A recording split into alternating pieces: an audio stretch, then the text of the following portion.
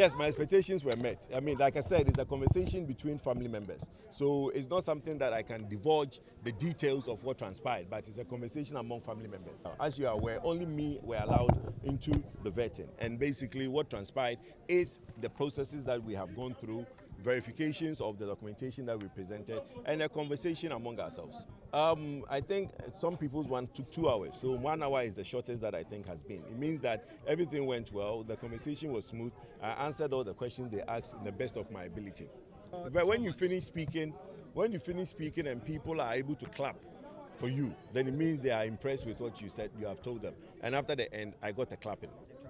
Is to go around and introduce ourselves more, engage and talk to the people that on the other side. Basically, we have the constituency executives, we have the regional executives, which we've engaged, and we have to continue engaging. Between now and